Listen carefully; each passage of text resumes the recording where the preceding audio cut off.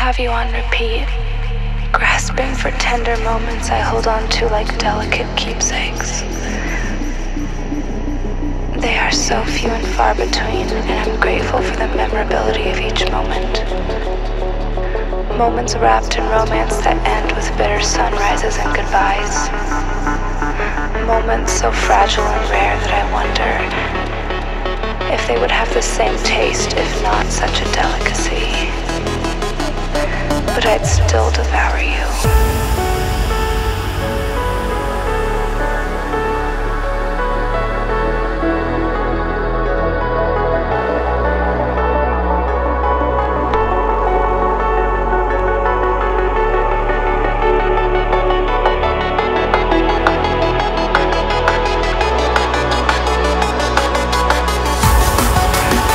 So fragile and rare that I wonder if they would have the same taste, if not such a delicacy.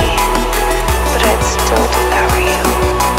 As I lay here and recall years of wavering emotions, suppressed desires, volcanic explosions that retreat into dormancy, I wonder, could we ever flow together? Or are we two twin souls finding each other in the wrong lifetime?